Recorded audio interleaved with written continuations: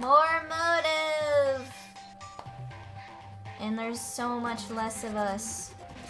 So, like, who dies next? No, I think it's Taka. I think Taka is one of the people that dies next. You guys? Looks like everyone... Oh. It looks like everyone's here. So then, let's get started. What? Come on, out with it. What kind of motive have you prepared for us this time? However... Whatever you subject us to, we will not break. Okay. Yeah, that's right. We're not gonna lose to you ever again. Come on! Oh, you don't have to get so defensive. Calm down. I've decided to change things up a bit this time. Up till now, I've been using the whoosh of the north wind to get you all moving. But sometimes you gotta use the sun to light a fire under someone's butt. Without further ado, I give you this! What is this? Money? $10 million! I've prepared this graduation present for whichever lucky student makes it out of here alive. What do you think? It's 10 million bucks!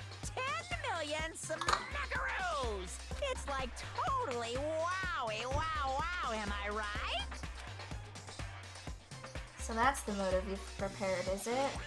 $10 million is... It's not nearly enough. It's true. When it comes to motives, money certainly is the gold standard, so to speak. Whether it's in a mystery novel or the real world. But there's no way we'd kill each other for money. Of course. She's right. You can't simply purchase a person's life. You can say 10 million or however much. I don't give a crap. For serious. Yeah, they're alright. Whether it's 10 million or any other amount of money. No, not even just money. From now on, no matter what you do, we won't kill our friends. I'm pretty sure Yasuhiro does some shit for that money. And if he doesn't, he seems like the type who would. Come on, stop trying to act so tough. The most important thing is to live a pure and moral communal life. Monokuma disappeared, leaving his words on stage along with the massive sum of money. There's nothing to worry about, right? Nobody would kill a friend for money, right? Have you so quickly forgotten the lesson from last time? You can't judge others by your own standard. Yeah, there might be someone here who's having money problems. Personally, I've earned over $1 million from my gambling efforts. My life is comfortable. Hifumi, what about you?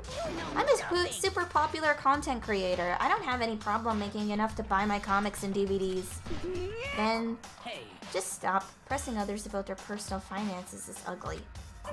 Ugly? Don't worry, either way, whatever's going to happen will happen without warning. That is the nature of this game.